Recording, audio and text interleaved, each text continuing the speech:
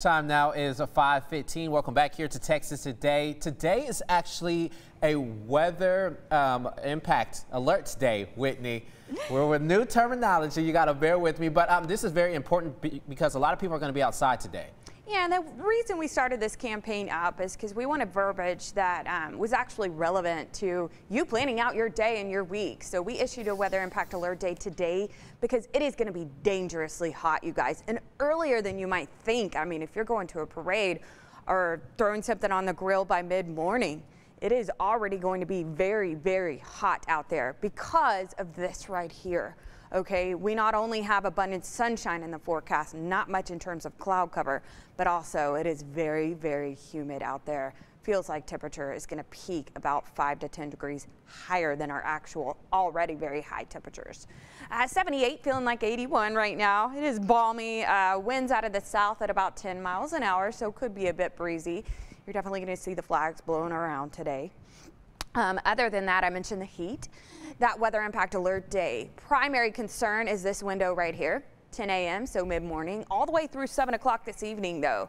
It is going to feel hot until the sun goes down, and then it is going to feel warm and muggy after that. Heat index values will peak at about 108 on average this afternoon. That is the feels like temperature and factors in that humidity.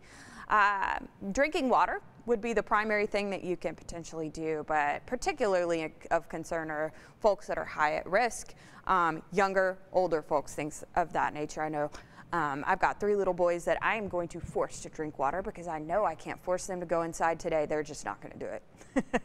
Okay, so by 10 o'clock, the 10 o'clock hour, we are above 85, okay? Add about 5 to these numbers here I'm pointing to. That's the feels like temperature. So obviously by mid-morning to noon, feeling like we're in the 90s already, and that's when we start the weather impact alert. Biggest window of concern being about 10 to 7 today. Abundant sunshine, though. No chance for rain or anything of that nature. You can see we're into the 80s by mid-morning, peaking right around the triple-digit mark. No chance for rain, like I said. That changes tomorrow. We have a weak cool front going to impact us, bringing us potential for rain. Scattered activity coming in from the north.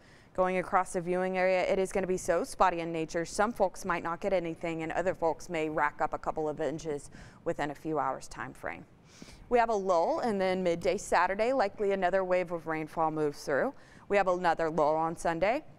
And then this model isn't accounting for it yet, but potentially the remnants of Hurricane Beryl mess with our forecast from Monday to Wednesday of next week. So raincast through tomorrow evening. I was showing you that model that showed spotty thunderstorm activity coming in from the north. What that means is that some folks, and this map isn't going to be exact, you guys, but I'm showing it on purpose to show you that some folks will get nothing, and it's going to be very close to you and look like it's about to hit you, and then it doesn't. Some folks may get an inch or 2 of rain tomorrow.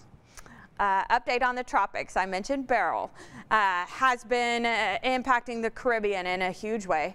Headed towards the Yucatan Peninsula. This is the Cancun area south of Tulum is where likely it makes landfall tonight into tomorrow morning. And then all models are now pulling it into the Gulf of Mexico. And I mentioned it could impact our forecast Monday to Wednesday of next week. Models are still disagreeing.